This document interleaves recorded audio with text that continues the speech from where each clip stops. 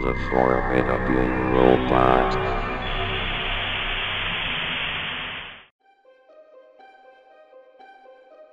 Hello, my name is Gia the Jaguar, and today I'll be reading another Madagascar creepypasta that are the likes of THX and all that jazz. I'm here with Drew Pickles, for this swell narration of a terribly made pasta. Isn't that right, Drew? Of course, Gia. You see, we're from a group called the Robot Punch, and you can tell that it's similar to The Lion is Punch by the Lion Queen. I'm here with one of my swell friends to read a Madagascar creepypasta, even though she did two of those shitty stories based on that franchise that needs more attention. Hey Gia, remember that reference to Madagascar in that little Einstein's creepypasta? Certainly yes, it was very swell. For voice acting in this pasta, we might bring out some of my friends for this swell narration. You go first, you swell human being. Okay, you swell Jaguar. I told you all about the deleted version of the Fossas chasing Marty, and attempting to eat him from Madagascar. Well, there is another deleted scene. This is going to be scarier than it is before in the afternoon. I was at McDonald's to get a 10-piece chicken nuggets, double bacon cheeseburger, medium fries and chips ahoy McFlurry. Egg, McDonald's is my favorite swell kind of restaurant, which has my friend Ronald McDonald, who always had swell fun in every McDonald's establishment. I know, I always love to go there with my friends Alex, Marty, Gloria, Milman, Vitaly, Stefano, and including my little human friend named Toby. Let's proceed more of this swell pasta. After eating at McDonald's, I went home from McDonald's. Lol, McDonald's was said twice in one sentence. This proves how out of hand lost episode creepypastas are nowadays with the likes of THX and Tex, which is spreading like Elsagate on YouTube back in the day, like with the Barney Bunch and its disgusting content on Newgrounds. I believe that THX creepypastas are the Elsagate and Barney Bunch of Spinpasta Wiki. I know, it's sad that this is how lost episode creepypastas are, as of THX pastas, including that of Teletubbies. They were just pointless and shitty crossover fanfictions rather than creepypastas, especially if they were lost episode ones. Suddenly, my mom came in and she said she found a never-before-seen DVD of Madagascar. I took a good look at the DVD. The DVD was all about one lost internship recreation of Fossas chase Marty scene from Madagascar. God damn it! I know, lost internship and deleted scene creepypastas just suck really badly. It got to the point where text from THX would be featured in those recreations and deleted scenes, like with Toy Story and Monsters Inc. back in 2021. No wonder why making a lost internship creepypasta of a show or movie would be a good idea, like with SpongeBob, compared to the shit that is milking the entire wiki. I agree, so let's continue. I was only anxious that there was only one menu button on this DVD. I pressed play. And at the very beginning, there was a warning. Warning, this lost, deleted internship recreation from Madagascar, 2005, is not suitable for younger viewers, as it contains graphic violence. Watch at your own risk. I facepalmed in annoyance. Here comes the scary part, I said painlessly. Then, the clip finally started. Come on, you know the words. 2 little words. Marty said to a depressed Alex. Please, don't make me sing this by myself. You really don't want to hear me sing this by myself. The Fossa climbed down the rocks to surround Marty and oh my gosh. They have black eyes, red pupils and crying blood. Oh my goodness! I said, like Plankton from SpongeBob SquarePants. Egg, that was a swell SpongeBob reference.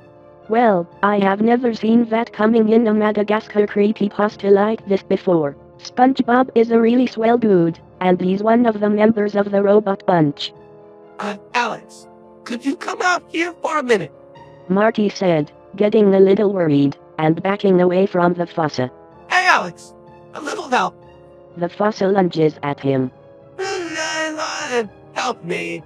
Marty screamed, panicking and running away as the Fossa chases him.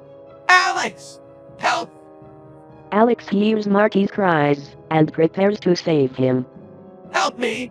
Anybody help me. Somebody. Marty screamed, frantically as the Fossa were gaining on him. As he turned around, He saw two Fossas sprinkling salt over his butt, then screams and shakes them off.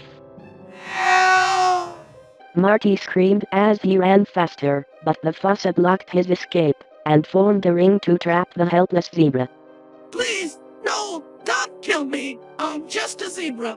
No, no, no. Marty screamed. The Fossa make a dug pile to eat Marty.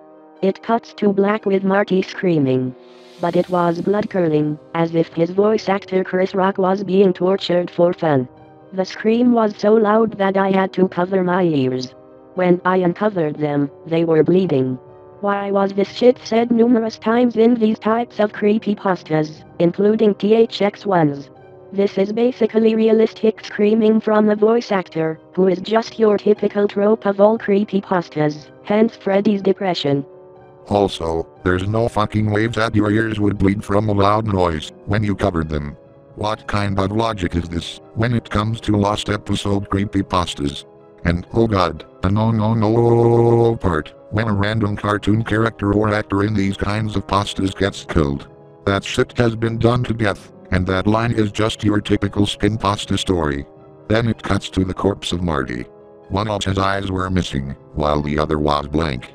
His ear is missing. His front legs were missing. His tail was missing. His mouth was just a deep hole, and he was crying blood. Then, the Fossas turned back to normal and ran away. By the time Alex got there, he was too late. He fell to his knees and starts crying. It fades to black and the clip ends. Then it cuts back to the DVD menu. I couldn't stand Marty's corpse. I rushed to the bathroom and vomited straight into the toilet. Then I cleaned the blood off my ears with a tissue. After that, I took the DVD out and shredded it.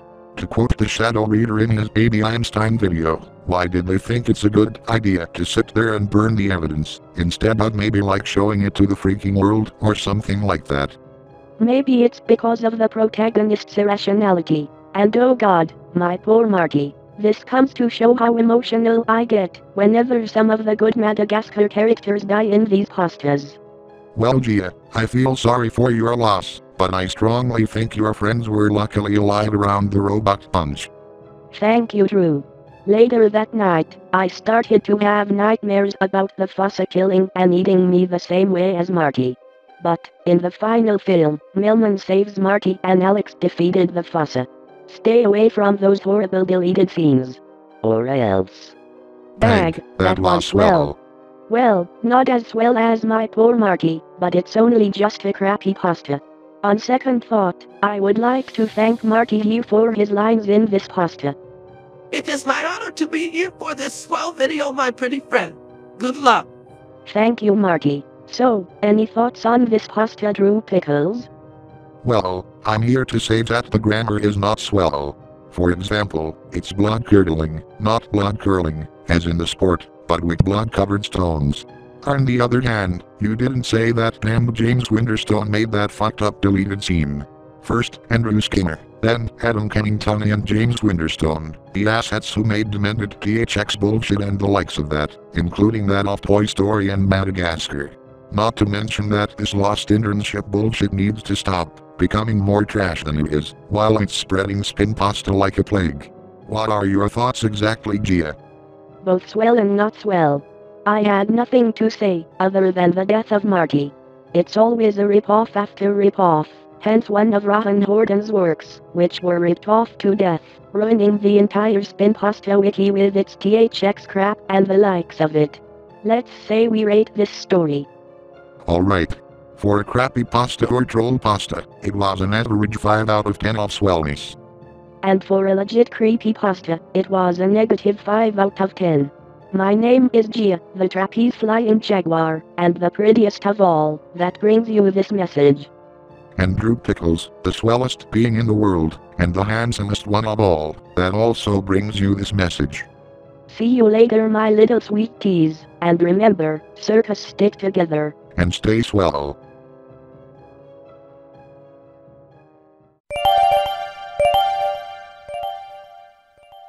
Bag, those ending stings are so swell. Also, shout out to some 3 swell people, the Lion Queen, the Shadow Reader, and an angry juice box. Hope you three sweet teas had a swell time being on YouTube.